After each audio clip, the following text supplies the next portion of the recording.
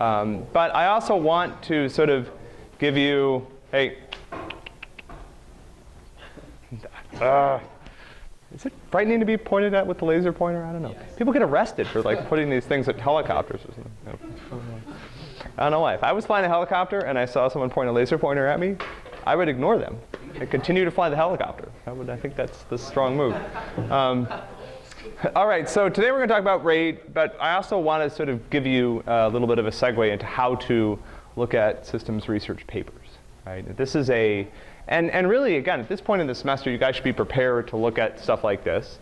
And this is a nice paper to start with for a couple of reasons. First reason is it's a good paper. Right? There aren't a lot of research papers that give birth to, I don't know, is RAID $1 billion industry? It probably is, right? Think about all the companies that make controllers and software and hardware RAID solutions. So, I mean, this is, it's not very often that somebody, in an academic research lab writes something down on a piece of paper and then shows it to other people, and it gives birth to this whole sort of sector of technology, right? How many people ever use RAID for anything? Yeah. I mean, you guys, you may be using it without knowing it. Some of the shared network mounts that you guys use may use RAID underneath, behind the scenes. But this is a neat idea, all right? So we'll go through this sort of more linearly than I might normally if I was, asking you guys to read a research paper. Just sort of look at a little bit at the anatomy of it. But there's some pretty neat insights in here, and conceptually, RAID is a pretty cool idea, right? Sorry. All right. So this is and again, like if you unfortunately, well, I shouldn't say unfortunately. I mean, I get to read a lot of cool papers. That's a cool part of my job. But there aren't a lot of research papers that you read that start off with this degree of sort of, I don't know, what bravura perhaps, right? David Patterson, who is super famous. Actually, all these guys are very famous. Right? David Patterson, Garth Gibson, Randy Katz, all very well known at this point. Mainly, possibly, RAID was what sort of got their names out there in the first place, right? But David Patterson in particular, I remember Margot Seltzer used to say that he was, when she looked at his work, he was the master at crafting these introductions to papers that really were just so earth-shatteringly compelling and also obvious, right? That it sort of made everyone else feel ashamed for working on the wrong problem, right? Like man, how did I miss the boat, right? Like this is clearly the most important thing affecting the future of computing and potentially mankind, right? Because our futures are entwined at this point, right?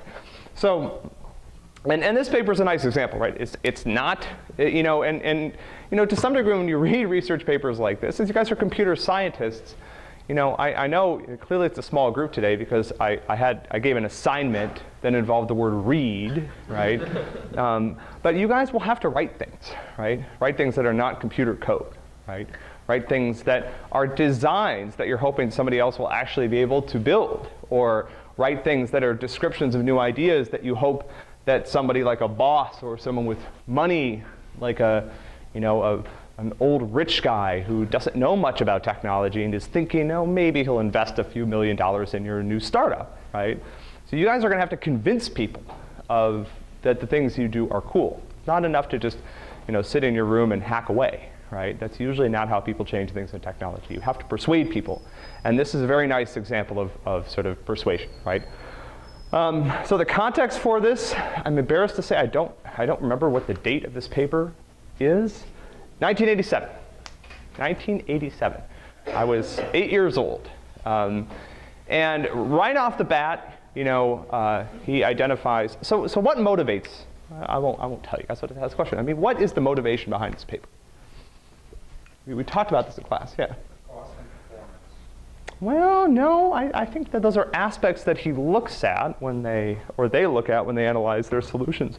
But what's the problem? What is the big, obvious problem that no one has been working on? Yeah. The bottleneck of the system. Which is what? The performance of this one really large disk.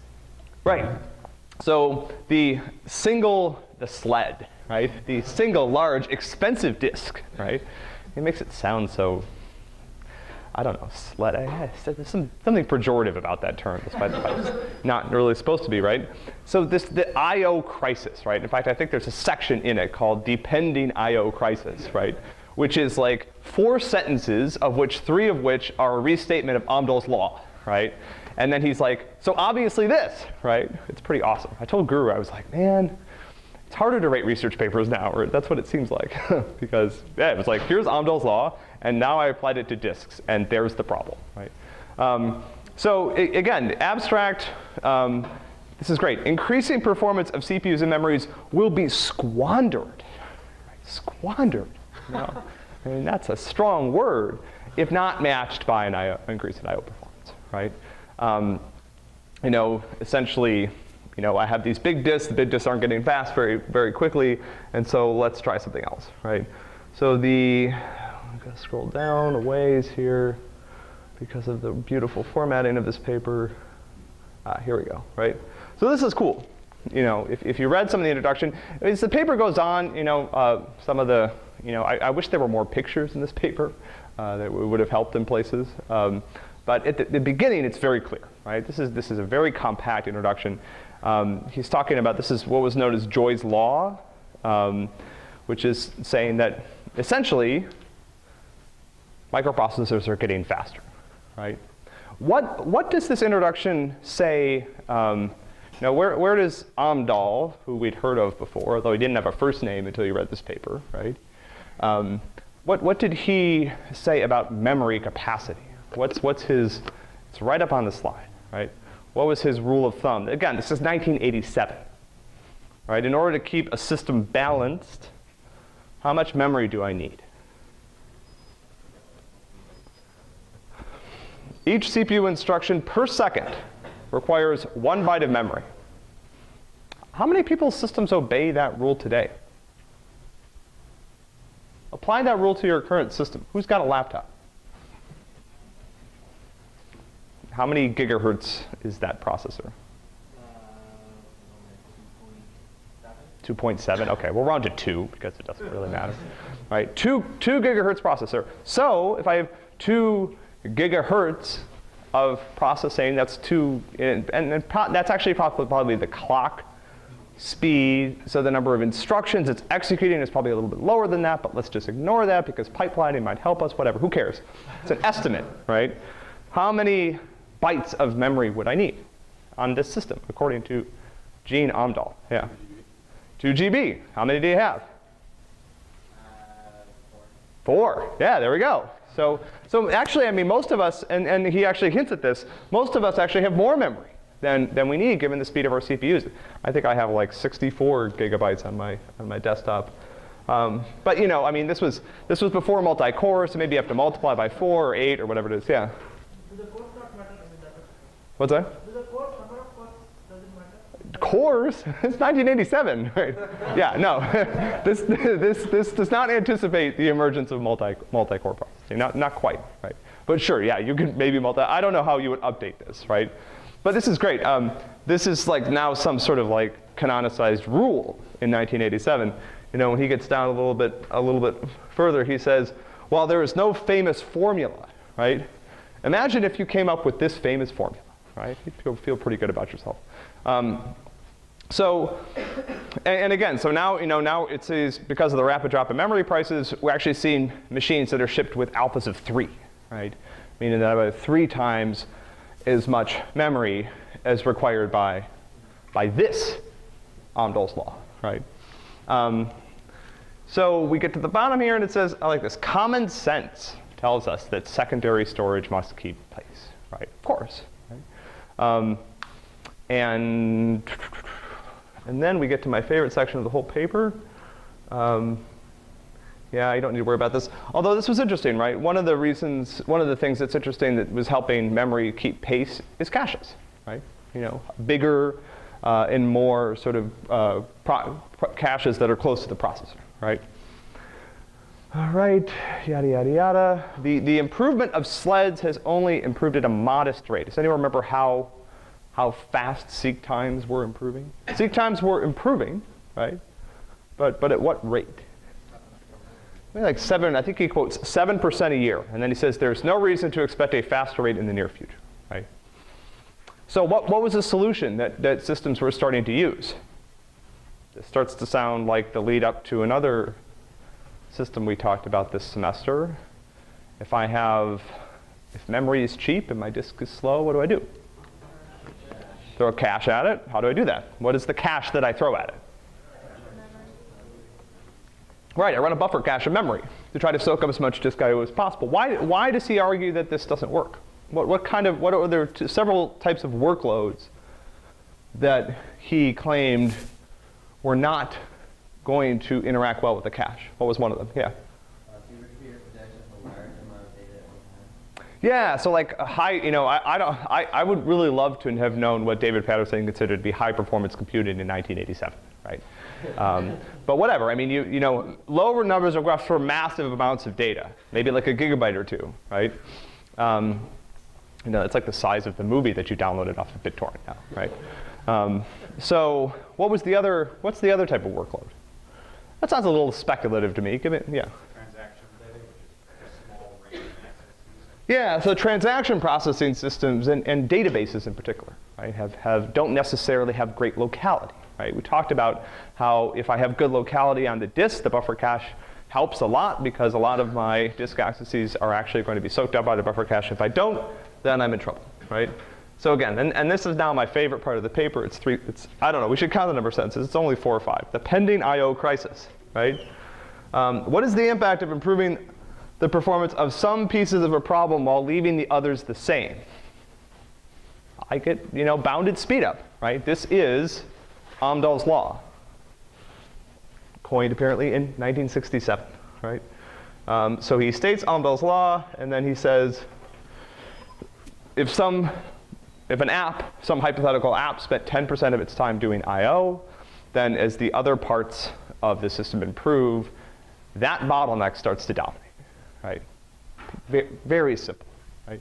Simply, if I/O doesn't keep up with the rest of the system, I/O becomes the entire performance bottleneck, right?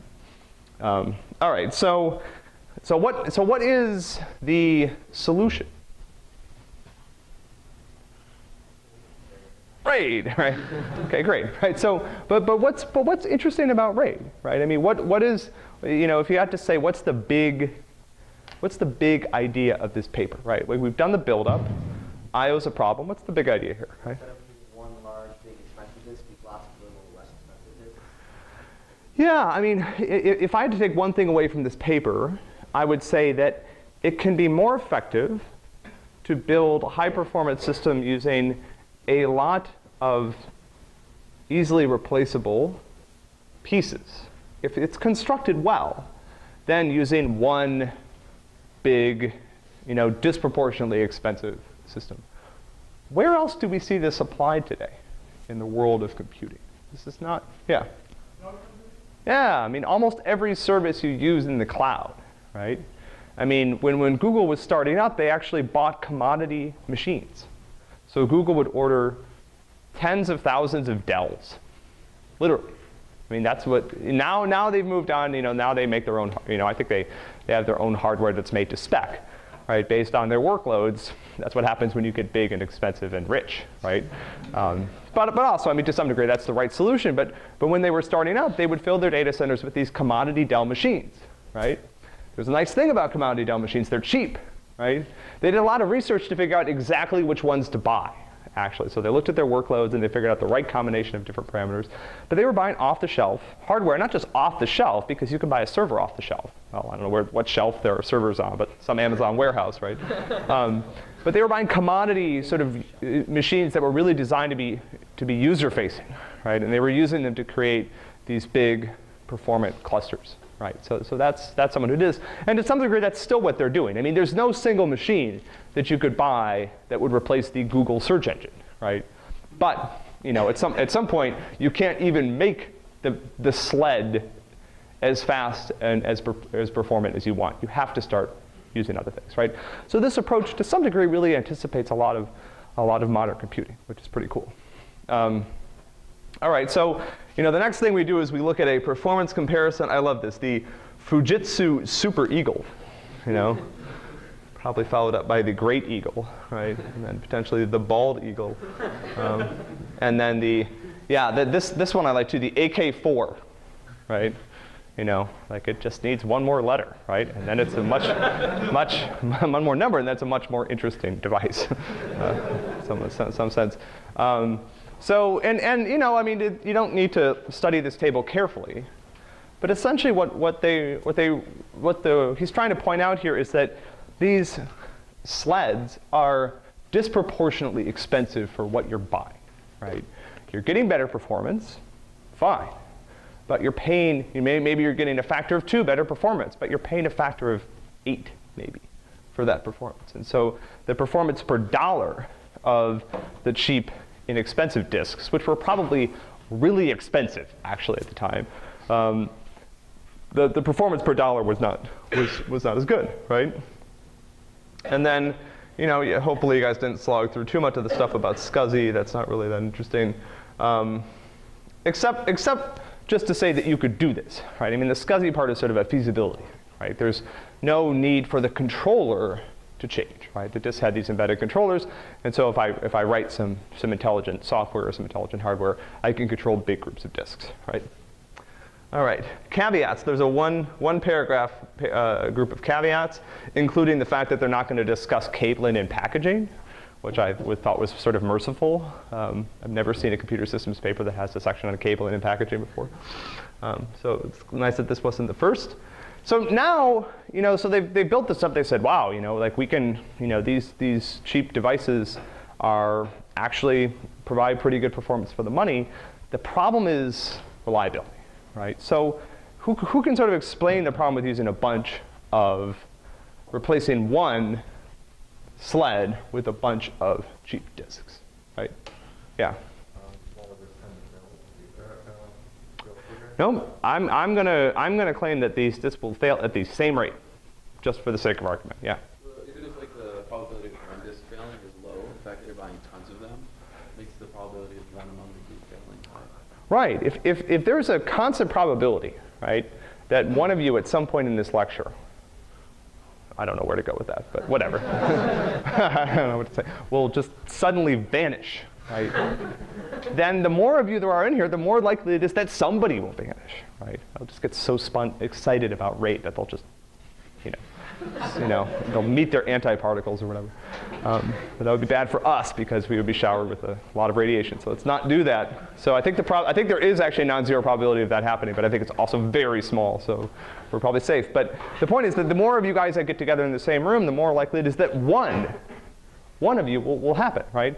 And in big data centers, right? So when Google's building up these, and I'm certain this is true. I mean, I'm sure you can find published statistics about this, right?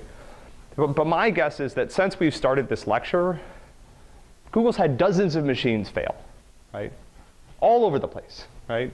Maybe in every one of their data centers, since I started talking, there's been a machine that's failed, right? Have you seen pictures of the data centers? They go on, they're like, you can't even see the wall, you know? It's like you feel like you could get lost in there and never come out again.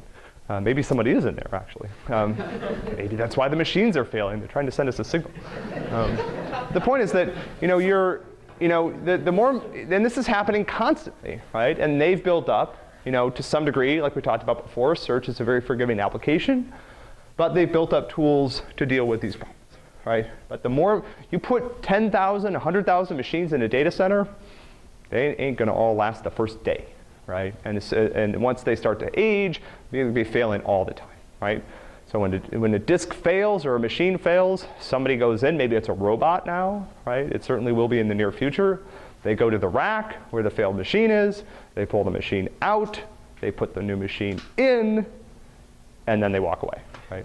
And actually I think they're like trained to like walk on these very like through the data, anyway, this is why they're gonna be replaced with robots. So, and that's how these large cloud computing services work, right? But they're failing all the time. And you can walk through the math, but it doesn't really matter, right? I mean, this is sort of intuitive to us, right? And so the problem is that if I don't do something about this, replacing all of this, replacing this sled with 10 cheap drives is just going to lead to all these failures, right?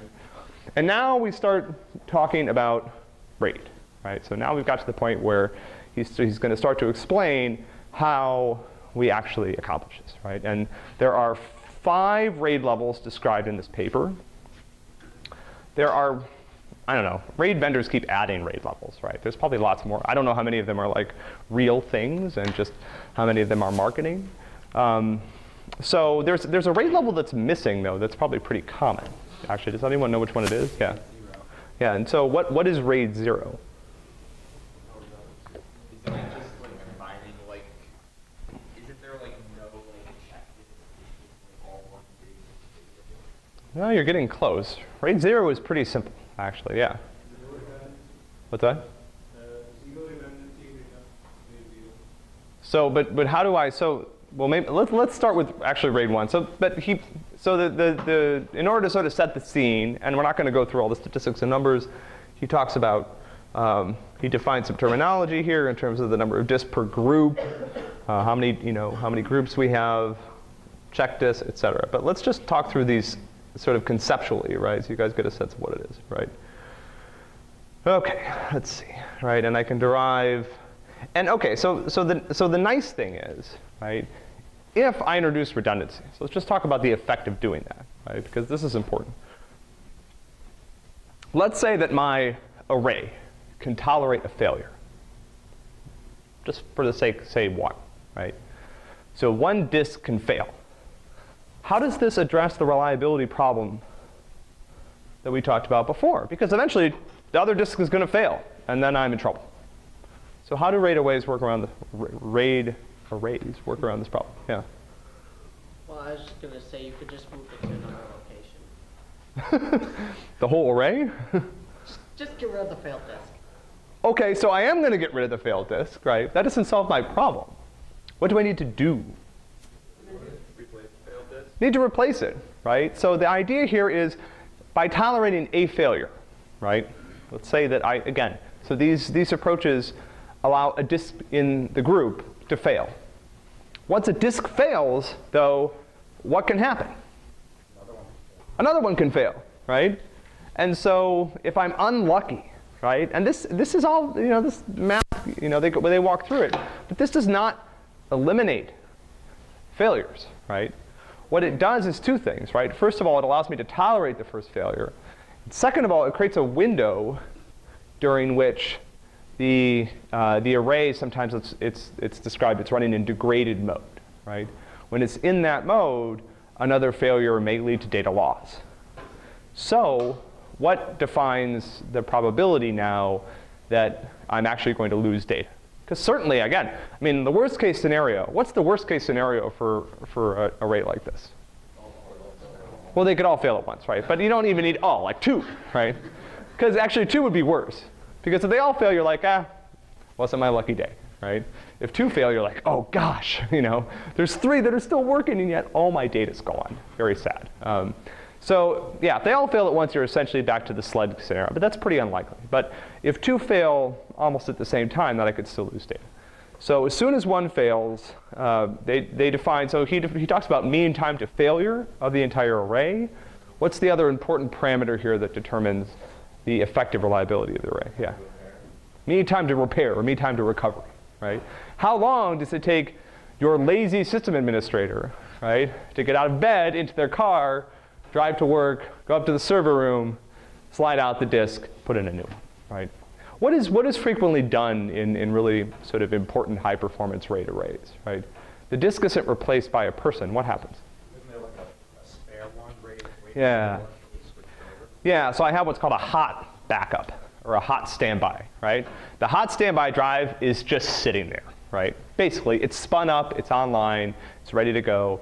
It's not actually used until there's a failure, right? When there's a failure, the array will fail over onto immediately start using the spare, start using that to move data around to try to meet the redundancy requirements. Actually, I think I'm not sure actually how this works. I think sometimes the hot standby is actually kept up to date with some data, so to reduce the overhead of a disk failing, right? But then the idea is then you get an email saying, okay, by the way, now your hot spare is gone, right? So it's time to go put a new one in, right? So I can work around these problems by buying more hardware, right? Why do I not care about buying more hardware for my RAID array? What? Because they're inexpensive disks, right?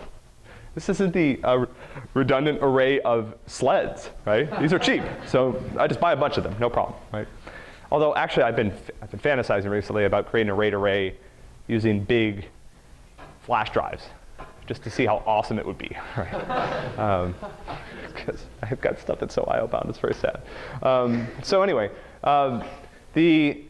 okay, so we have the mean time to failure and we have the mean time to repair, right? And you can work out based on these parameters how vulnerable the RAID array is, right? The other thing we're thinking, so the reliability creates overhead, right? And we also talk about the overhead that's lost to the process of creating reliability. And this is particularly important when we talk about RAID 2, right? Because RAID 2 is pretty bad at this. So the idea is that of my entire array, there's a portion of it that's used to provide redundancy. That portion is lost and can't be, essentially can't be recovered, right? So that's a small amount of capacity degradation. It's potentially small. I want it to be small, right? But if it gets big, then it's possible that my redundant array of inexpensive disks make it so big that it's not so inexpensive anymore, right? All right, so, and in performance, actually, I don't want to get into this because this ends up dwelling a lot on the details of the RAID array and how it's configured. But the nice thing about this paper is it talks about a variety of different types of workloads, right, and how they affect the RAID array. Okay, so now, without any further ado, let's talk about RAID 1, right? So we'll talk about RAID 1, then we'll go back and talk about RAID 0. What is RAID 1? Yeah. Right. So I have 2 disks, and I keep them in sync, right? And it's pretty awesome. He actually talks about disks with synchronous. Like, I could actually keep the heads in the same place with 2 disks. Yeah, I wouldn't do that anymore, I don't think, but it was cool to think about. But anyway, yeah, 2 disks. So how do I keep the disks in sync? What do I have to do? Yeah. Right. And this is why it's called mirroring, right? When the controller receives a request to write data, it issues that request to each disk. And I think depending on the controller, well, actually, for complete correctness, when can the request finish? What does that have to wait for?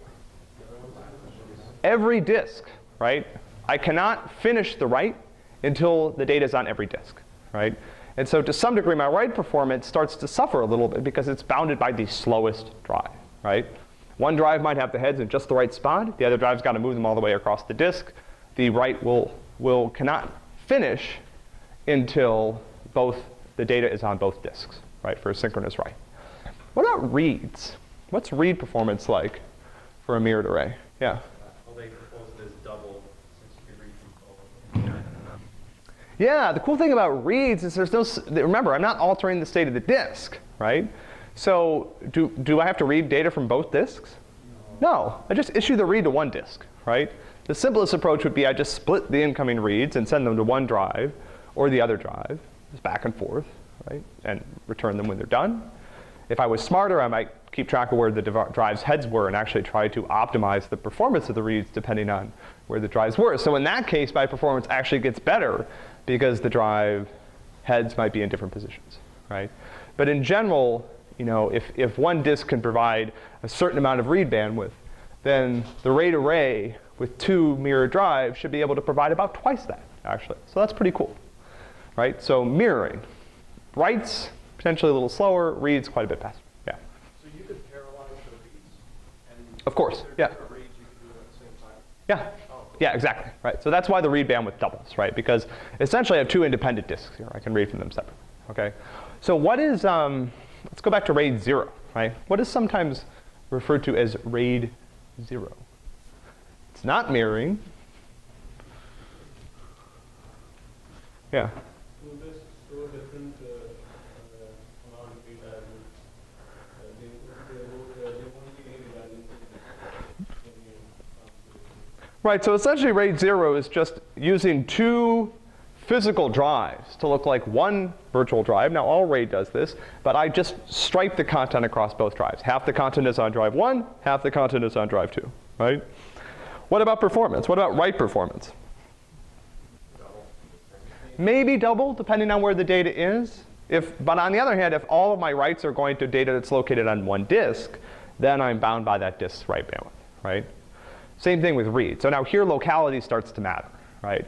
The performance of the striped or RAID 0 RAID 0 isn't really RAID. I think that's why it's called RAID 0, right? There's absolutely no redundancy that's provided. If a disk dies, you lose roughly half of your data, right? Maybe all of it, depending on where you put it, right? You know, if you put like little bits and pieces of it everywhere when you can't reconstruct the files, then you're in deep trouble, right? So this is just for the fearless, right? But if you have a couple of drives lying around and you don't care, go for it, right? All right, so RAID 0, RAID 1, not that complicated. All right, now building up, so the progression of this paper is pretty cool. We have all these different RAID levels. The only thing to point out is that in practice, there's like 2 or 3 RAID levels that are actually in use, right? RAID 1, RAID 5, I think there's something called RAID 10 that I don't really understand, but yeah, so these intermediate RAID levels, as far as I know, are not really commonly used, right? But it's a really nice conceptual framework for the paper, okay? So what is RAID 2? RAID 2 is a little complicated if you don't understand error codes and error correction, but what does RAID 2 allow me to do? Does anybody understand RAID 2? Yeah, Natasha. Didn't it allow you to distribute your copies across different things? Right, so RAID 2 starts distributing data across multiple disks, right? Most of these approaches do this, but what does it do for what does it do for fault tolerance? Yeah. It can only tell you if there is an error, it can correct it. Oh no, it can correct it. Actually it can do both. That's the difference, right? So RAID 2, compared with the other RAID levels, by essentially taking the data and applying error correcting codes to it before it's stored, RAID 2 can actually do 2 things. First of all, it can tell you that a drive has failed, and it can correct the error, right? So as I'm reading along, and this is really all you need to know about RAID 2, as I'm reading along with the RAID 2 drive, I can actually tell from the data, right? The data will not only identify which drive has failed, but it'll allow me to reconstruct, right? So that's pretty cool. What's the problem with RAID 2? The biggest problem, right, compared with the other RAID levels? Don't you have to read through all of the data to figure out exactly what error happened? I think that's part of it, but it's not what I'm getting at though. Because a lot of the other RAID levels have similar features to RAID 2 in terms of error correction, but so RAID 2 again can do 2 things. It can identify an error and correct it, right? So RAID 2 can actually tell you when one of your disks has failed. What's the cost of doing that compared with the other RAID levels? Yeah. Well, you have that one check disk that could fail. Well, no. See, that's the thing. It's not one check disk, right?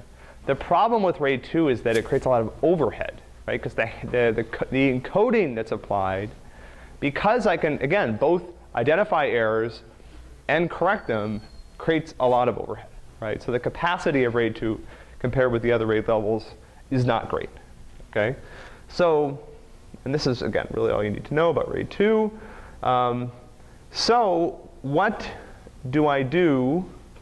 So look, if you look overhead costs, it's like 40%, right? So this is not fantastic, right? I'm losing a lot of the capacity of the disk to my error correction, okay? So what do I do in RAID 3? How does RAID 3 differ from RAID 2? I'm on my way to RAID 5, baby. Halfway there.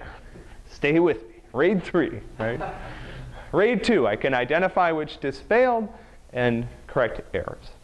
What assumption do I make in RAID 3? Yeah? Didn't RAID 3 improve performance by having like track disks for different groups of the array?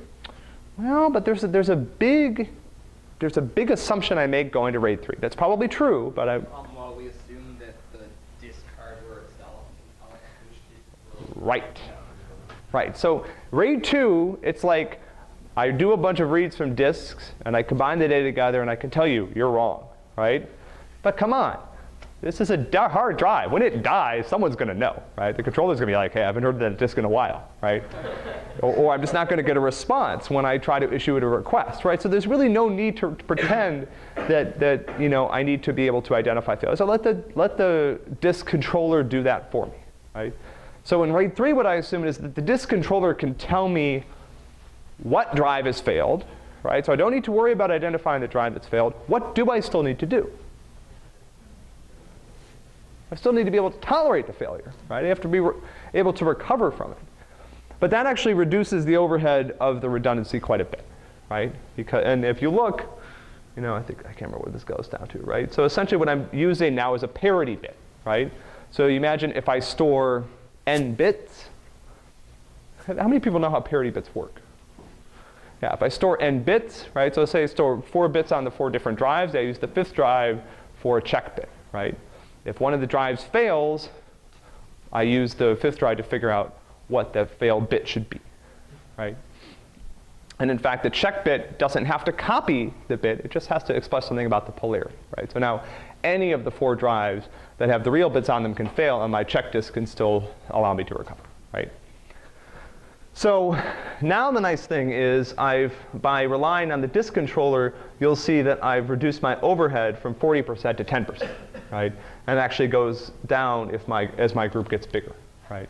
Because as my group gets bigger, I have 24 real bits, you can think about it, in 1 check bit, right? So the overhead, the check bit is only always 1 bit, right?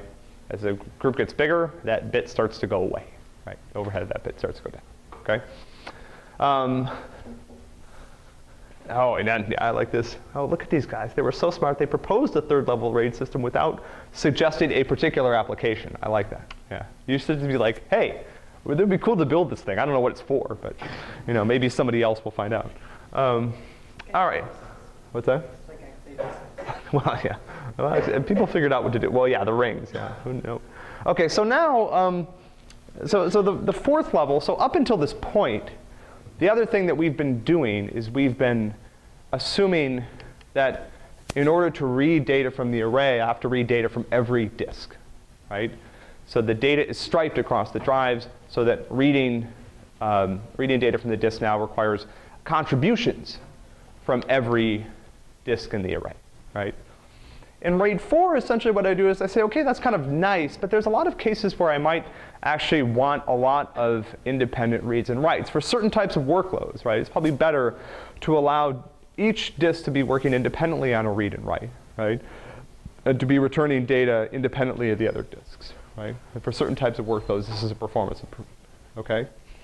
And so what RAID 4 did is it said, I'm essentially going to allow the transfer to be spread across disks in the group, right? And I'm still going to use 1 drive to store my parity check information, right? So the parity check, all the parity bits are still stored on 1 drive, right? All right, so now, so what's the problem with RAID 4? We are almost there. Oh, this is awesome. Check that out. Yeah. These colors. I don't know. There's still people who, you know, when you submit papers, they'll be like, it should print in black and white and be readable. I'm like, no, it shouldn't, right? There's this invention called color, right? It's been around for a while. It's really helpful, like this, right? I mean, who can distinguish the verticals between the semi-horizontals and the, anyway. So, yeah. All right, so now so 4th level RAID, right, allows me to distribute the I/O better between the disks, right? That's interesting. But there's one final optimization that I can do in RAID 5, right? All right, so it talks about small writes, right? So what's the problem with 4 that's solved in 5, right? 4, I can read from a bunch of different disks at one time, but what do I need? Well, what's the problem with 4? Yeah. Yeah, so that poor check disk, right? I mean, the reads can proceed from wherever I want to, right? Because I'm just reading data, right? So now I can spread things all over the place, and that's awesome, right? But that check disk it gets hammered, right? Every write has to go to the check disk, right? Because writing a block of data means I need to update the parity bit, right? So what do I do in RAID 5 to eliminate this bottleneck? Yeah. Yeah, so essentially what I do is I take that information I'm saving for redundancy and I stripe that across all the drives, right? So, you know, depending on which part of the disk I'm accessing or which block I'm accessing, the parity information for that block could be on any one of the disks, right? And so reads now essentially proceed the same as in level 4 RAID, but writes now still involve 2 drives, but now it's a random 2. Right? And I don't create a bottleneck on that one poor check disk, right?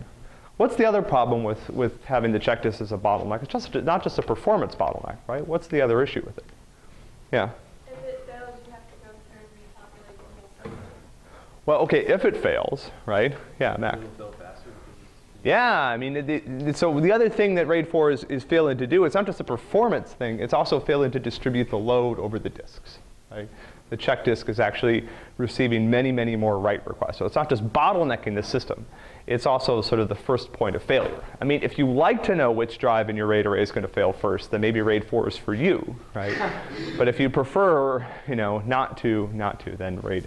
We'll just have that be a slightly less cheaper disk. Yeah, exactly. Yeah, I'll use the sled next to the RAID array. Yeah. All right. So and this is, you know, so now we've made it all the way through. This is sort of this is a nice description, right? This is RAID 4, right? So these are my data disks. This is my check disk. Data can be on any 4 of the data disks. All the check bits are stored on the check disk.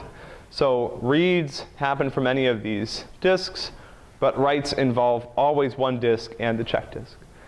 In RAID 5, what I've done is I've taken the check information for each file. So this is, you know, one file. Here's for the bytes, here's the check byte, and that check information is now striped across the drives as well, right? So for example, reading this, you know, would involve reading from, you know, potentially all 3 of these drives, but writing would also involve, well, actually, I guess these are blocks of the file. So this is the check block. So read could come from any of disks 1 through 3 and 5. Writes are going to involve disk 4 and then one of those other drives, right? Does this make sense to people? It's a very sort of appealing idea. Mac? Just a quick question. Where's the data duplication on these disks? Like, in particular, like piece of data is only in one disk and one of the disks fails. Right. Don't you lose that? Right, because this is my redundancy right here, right? So for example, if what happens if disk 4 fails, right? So if disk 4 fails, I've lost, and let's pretend these are bits, right? 1 bit of each file. You know, you wouldn't do parity checks on a bit level, right? You do them on block levels, right? But you know, pretend this is, you know, 4 bits, my little 4-bit file, right? I don't know what's in there. It's only 4 bits. What could it hold? And here is my 5th bit. It's my check bit. So if disk 4 fails, right, I can recover this file by using the check bit, right? I can recover for this. Now for this one, it looks like I have a problem, right? I lost the check bit. What do? I recover the check bit using the actual data, right? That's easy. You know, that's not a problem, right? I can always regenerate the check bit, right? And then these, you know, all these other 4 files are the same as S0, right? I had the check bit. I used the check bit to recover the state of the bit that I lost, and I'm golden, right? I can't. There's one other wrinkle here. I think there's another problem. So there's another problem. I'm trying to remember what it is. I think it's during recovery. There can potentially be some. So recovering a RAID array can potentially be really ugly, right? I mean, I have to, and that's why, you know, need time to. Because for example, let's say I lose disk 4, right? Now, who cares? Disk 4's only got 6 bits on it, right? So it can't take that long to recover, right? But let's pretend that this actually had like a reasonable amount of data on it. Disk 4 fails. I put in a new disk 4, and my RAID array is ready to go, right? No. So what has to happen, right, is I actually have to take all of the information on all of the other disks and use it to rebuild the RAID array and to recover the state of disk 4, right? So when we talk, I was being a little, little facetious before when I talked about the mean time to failure being, or the mean time to repair being the mean time to the guy plugging the drive in, right? That's not what it is. It's the mean time to that, and then the process of rebuilding the RAID array, right? This is what this calls. For large RAID arrays, this can take days, actually. Why does it take so long? Why is it so slow? I mean, whatever. Just get the bits back there, man. All the information needs to be written on the remaining disks. Yeah, it's like the world's most I/O-intensive workload, right? I have to read every bit on every disk, right? And the calculation is not a problem. This is not CPU bound, right? But I am the overhead it creates for the array is pretty substantial, right? And so not only is there and not only is there a cost, and this is another reason I think that some of these systems try to sort of keep hot spares that have some data on them, right? Because it can reduce the time it takes to recover the array, right? So what's the other result of this, right? So how might you as a user be able to tell that a disk in a RAID array that you use has failed, and that the RAID array is being rebuilt? Yeah. Data's not available? No, data's available the whole time. Remember? Yeah. Really slow access time. Yeah, it's slow. Performance is terrible, right? Because it's sitting there bottlenecked down trying to rebuild, right? So anyway, I mean, it's not all, wine and roses. There's some kinks to it here and there, right? But this is a neat idea. Natasha. Is there some kind of bound for the size of your RAID array then? Nope. I mean, my intuition, well, this is definitely true, right? Larger arrays take longer to rebuild, right? But larger arrays also, again, if I built the same array, right, with smaller drives, I could potentially group it into parts and rebuild it a little bit faster, right? But I have more failures because I have more drives, right? So if I build, so there's an interesting trade-off. If I build a huge RAID array using massive drives, then failure rates are slower because I have fewer drives, but every time one fails, you better wait a week, right, before the RAID array is going to come back online. Now the array can be functional during this time, right? Remember, I mean, I can still make updates to the system, right? It doesn't necessarily, and this is the whole point, right? I can continue to operate it. However, again, during this period of time, there is a chance of data loss if one of the other drives is lost, right? And the amount of data you would lose would depend on how completely you would have been able to rebuild the array, right? To the degree that I'm replacing the data that was lost on disk 4, then if disk 2 dies on me while I'm in process, if I've got half of it there, then that's what's left, right? And so you can, using similar techniques, there's a little more complexity to it. You can actually build RAID arrays that can survive multiple failures, right? So you can build software RAID arrays, for example, that can survive 2 failures, right? Well, they actually continue to operate with 2 disks down, right? So very similar techniques. This is the easiest one to explain because the check bits are simple, right? Once you start needing to tolerate more than 2 failures, then you end up having to do a little bit more complex encodings to be able to do that. Any other questions? A good question. Yeah. I was going to say, can you use a RAID 1 within a RAID 5? I think so. I'm gonna. That's how the RAID things work. I'm gonna get in trouble here. There's something called RAID 10, right? Go look it up. I don't know what it is, right? It's some combination of 2. It's like a 2-tiered RAID. Somebody made maybe it's RAID 1 over RAID 0 disks or something. I don't know. This is RAID, right? Like what? Who came up with it? I think there's something called RAID 6. I mean, whatever. Once you start numbering things, people will come up with new numbers, right? I mean, we have like the Mach 5 Razor, right? I mean, okay. Any other questions about RAID? All right. So reminder: on Friday, there's no class. On Monday, we will talk about the Google file system, which will be very cool. So I'll see you guys then.